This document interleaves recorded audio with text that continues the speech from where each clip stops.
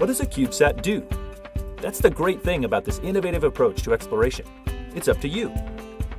A CubeSat is kind of like a cargo container on a ship. It has a standard size and shape, and you can pack in whatever you want.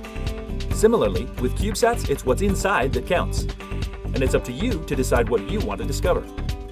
Maybe you want to have a weather satellite, measure Earth's gravity, or take pictures from space. Maybe you'll turn your attention to the moon or the solar wind, or be on the lookout for incoming asteroids. With CubeSats, you get to define your own space adventure. Keep your goal focused though. CubeSats are quite small, and you have to pack in all your science tools, wiring, and computer processors, plus add power and communication systems for them to work.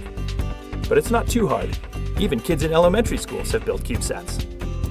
Someday, these mini spaceships may travel all over the solar system, collecting data for Earthlings everywhere.